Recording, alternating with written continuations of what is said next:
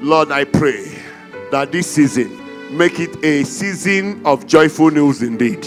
I decree that your December will usher you into your double celebration. I pray that your December will be a December to remember for a long time to come. I say this December will be a December of uncontrollable laughter. It will be a December where there shall be no sorrow in your family, no obituary, no burial. Even you shall not be buried. I close every door of your life and family to bad news. Bad news are not permitted in your life. They are not permitted in your family. In the name of Jesus Christ, I hereby commit every one of you, because of your connection and association with this altar. Your lives are preserved. Your family members are preserved. Your children are preserved.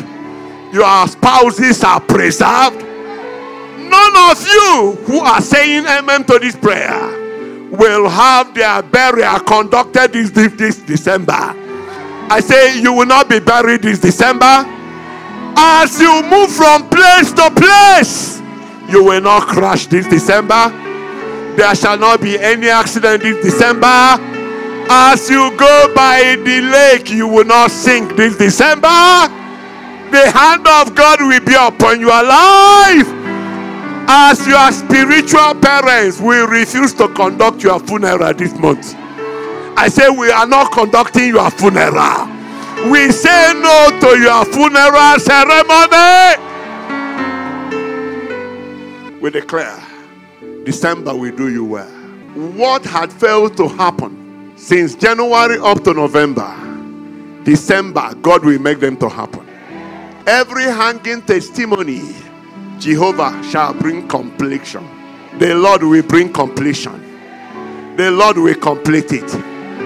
In the name of Jesus, we commit every one of you who God has brought under this shepherdhood. None of you will be found missing this year.